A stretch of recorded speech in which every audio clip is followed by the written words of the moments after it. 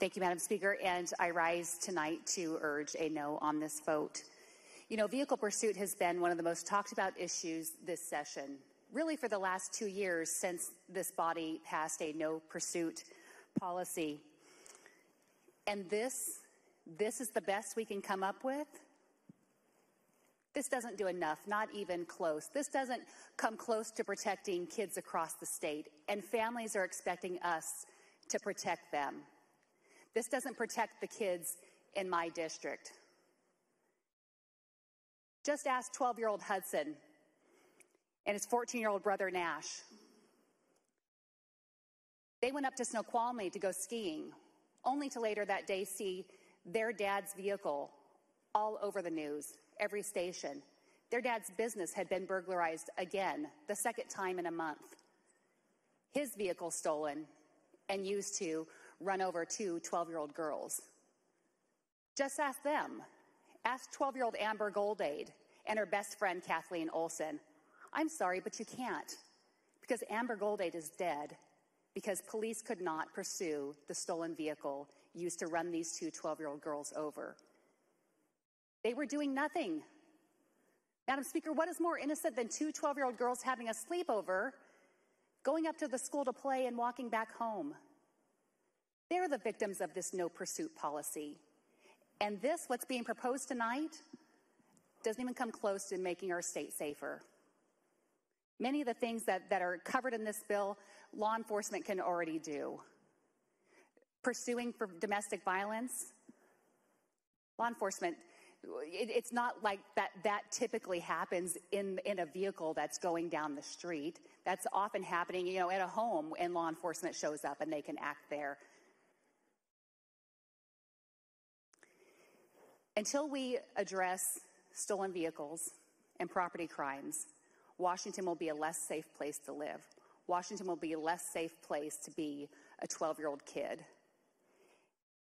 And I don't even want to know whose name we're going to be talking about next year when we come back and there are more victims, because we're tying law enforcement's hand and not allowing them to pursue stolen vehicles. It's critical.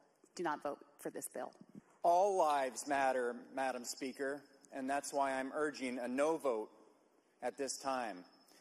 I so wanted to vote yes on something like this that would make an actual difference, that would restore sanity and safety to our streets and to our cities and to our citizens. But I can't do it. I can't vote yes on this. It doesn't get us there. I can't imagine being a police officer and then having this be delivered to me and say, hey, now it's easier for you to do your job. I cannot imagine from this legislation having it be any easier, having to walk on less pins and needles or eggshells doing my job, wondering, does this count? Is this covered under the RCW? Am I able to pursue this person? Was it aggressive enough? Are they too far away? We have taken so many tools away from police officers in this state through legislation, and yes, sometimes the pendulum swings and we realize we have to make corrections. I don't see this as a satisfactory correction. I see it as something that would make me feel like I did something because I passed a bill, voted yes on a bill that says concerning vehicular pursuits, but I know the truth because I looked at the bill, Madam Speaker, and it's not there. It is not enough. It reminds me of the biblical account of Christ walking with his disciples. He said, look at this fig tree. It's all leaves and no figs. It's not good for anything. It can't even produce a single fig, and yet it has these lush leaves. It has a great title. It has a lot of great words, and yet it's not going to get us the safety and security that our people are asking. I don't know if you check your email box from constituents, Madam Speaker, but I do. And not a single person is asking us to go the other way. They're asking us to restore the police ability to pursue and not go the other way. Please vote no so we can bring up something better for the citizens of Washington State. Thank you. I would love nothing more than to be supportive of this legislation. Goodness knows I have been outwardly speaking in favor of this. Madam Speaker, may I read for accuracy for a second? Please proceed. This information goes back to the beginning of this. I am a member of that committee. I remember the committee hearings we've had, the information that came through the debates that we had. Madam Speaker, we warned from the beginning of this the consequences. We warned what would happen when reasonable suspicion disappeared. We kept saying and saying vociferously that there were going to be people hurt and killed. From the law enforcement, pursuant to Senate Bill 5352, as amended by the Senate, many felony offenses remain categorically ineligible for a vehicular pursuit, no matter the circumstances, including when hit and run death. Madam Speaker, that is something that happens, that I have been seeing happening in Spokane a lot. It's very, very concerning. Another issue that I'd like to point out, Madam Speaker, is again connected to this legislation. I voted a hard no on a bill that had to do with victims that have a firearm removed when a protection order is involved. And very clearly, again, once again, this points out that under this legislation, they can't pursue. Madam Speaker, that's why I spoke up so hard about that particular issue, because I saw it happen. They pull the firearms. There's the guy driving right behind the house. You pick up the phone to call 911 if you can get a police officer to respond, only to find out they can't pursue. That victim is on their own in a place where the perpetrator knows where they are. So connected to this legislation, Madam Speaker, is very sincere concern for the safety of individuals. Another issue pursuant to this bill has to do with explosives. There can be buildings, cars, aircraft. Good member, you are out of time. Well, thank you, Madam Speaker. I rise today to reluctantly urge a yes vote on this bill. Madam Speaker, I called my elected sheriff in Clark County earlier this evening, and he told me a story under the current law and why it needs to get changed. You see, there was a potential kidnapping case earlier this week in Clark County, and they thought they had a description of the car, but they didn't have probable cause. No, they had reasonable suspicion, Madam Speaker. Now, fortunately or unfortunately, the driver took off, that car crashed. There was a very young child in that car that was quickly recovered by law enforcement, and the suspect took off on foot. Madam Speaker, without this bill passing, they didn't have probable cause, but they could have reasonable suspicion to go after that driver. But it's more than just that, Madam Speaker. This is a bill that has to be worked on in the future, even if it is passed tonight. Vehicle thefts in this state, according to the Washington State Patrol, over the last year are up 88%. That doesn't happen in a vacuum. And yet, even under this bill, vehicle thefts cannot be chased. An officer can see a vehicle being stolen, see the criminal getting into that car and taking off, and even under this bill, they won't be able to chase, Madam Speaker. We heard from the sponsor of this legislation about other legislation related to drag racing, and when I asked, well, can you chase under drag racing if police pursuit passes? Well, it was silence. Why? Because drag racing also isn't addressed in this bill, Madam Speaker. So it's better than what we have now, but it's not nearly good enough, Madam Speaker. I would urge a yes vote, but I would also urge this body in the future to think through what this bill leaves out and hopefully come to that. Thank you, Madam Speaker. So tonight we've heard that this bill strikes a balance and that it will help keep people safe. It absolutely will not, and that is why I'm voting no on this bill tonight, Madam Speaker.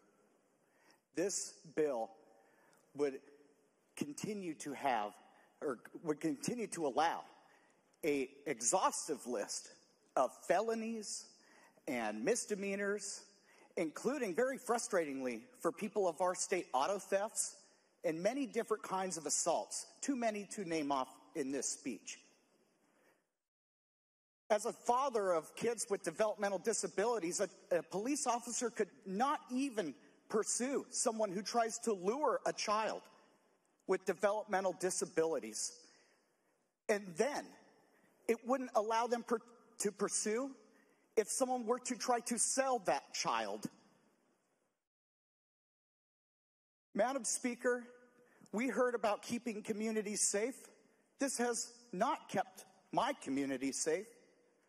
Just this session on Highway 16, a person with a stolen vehicle that transcended 3 different counties went the wrong way on Highway 16, almost fatally injuring one person and injuring another, going the wrong way after police could not pursue that person in that stolen vehicle.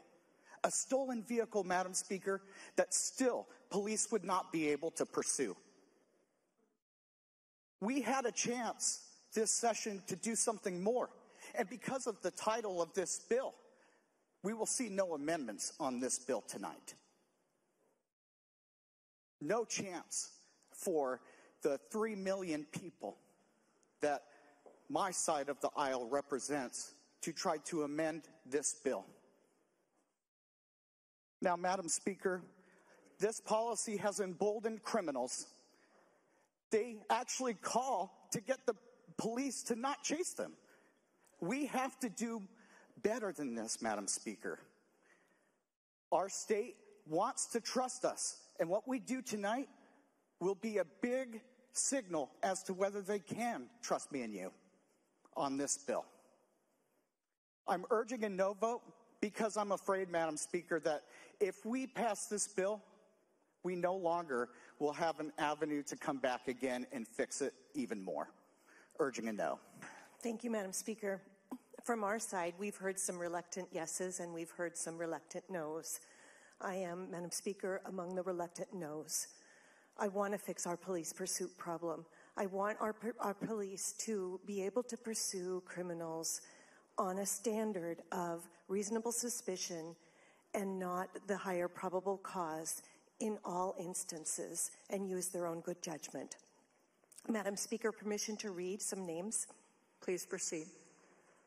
Delilah Minshew, age 8.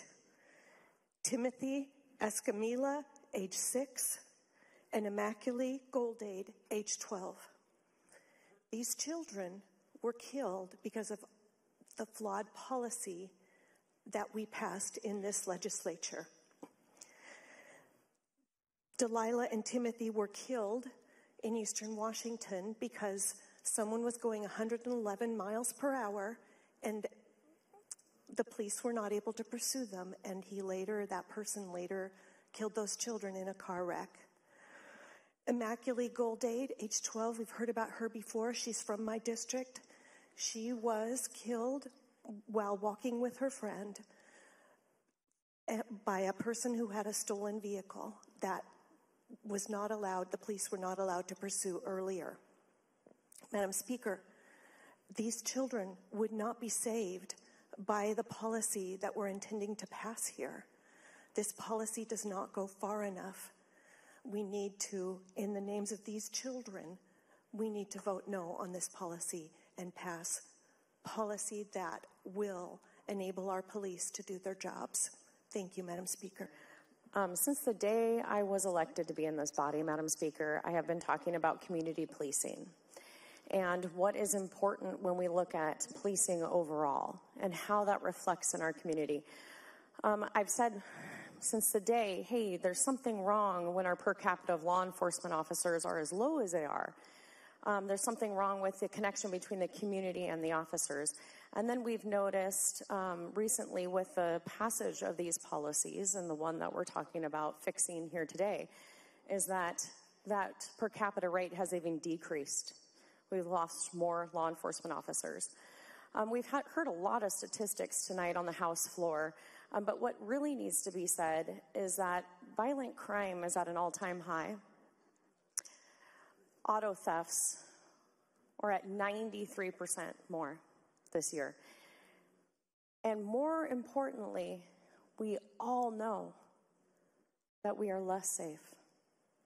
Our children know they are less safe. You don't see kids playing in the parks as much.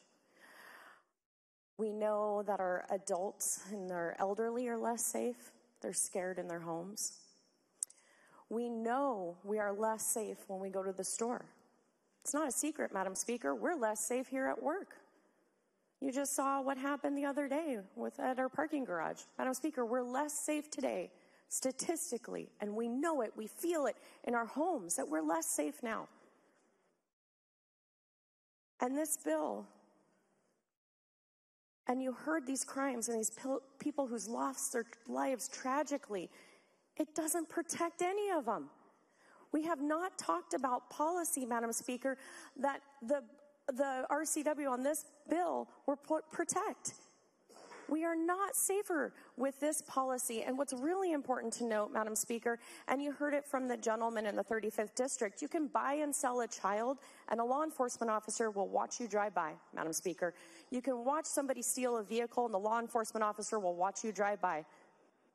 There are violent crimes, including violent crimes with a firearm, Madam Speaker. You can buy, sell, loan, transport, possession of incendiary devices, property, weapons, guns, and you cannot stop them, Madam Speaker.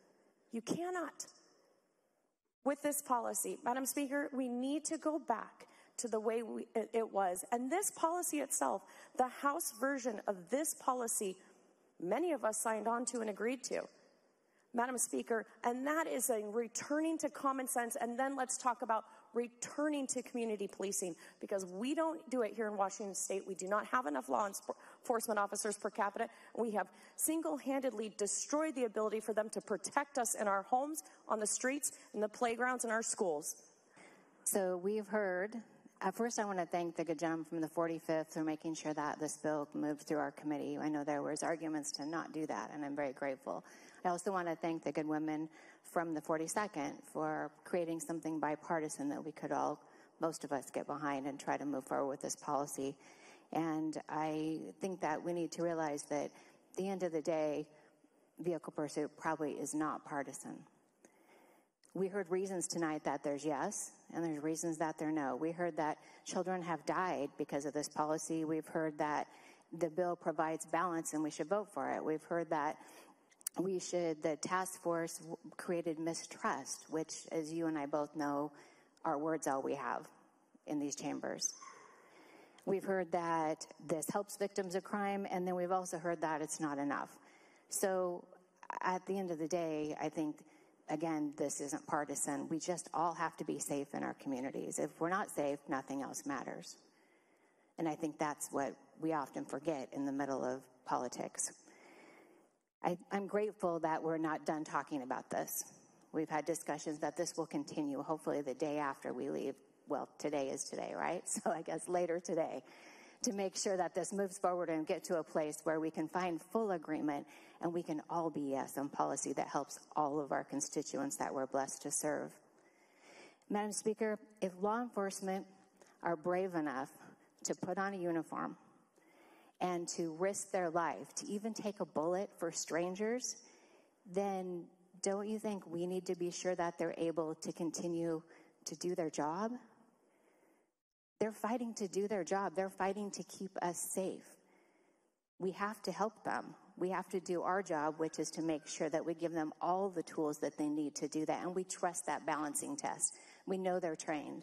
We know they're going to make a decision to keep people safest, whether it's pursuing or whether backing off. Madam Speaker, I agree with the good gentleman from the 11th. that this is a step forward. It's a small step forward. It's too small of a step forward, but at the end of the day, our job is to keep moving forward until we get to something that people agree on. And I am a yes tonight. I think that there's been a lot of work that went into this, and there's been a lot of stakeholder meetings trying to find balance. So I ask you to vote yes with me this evening.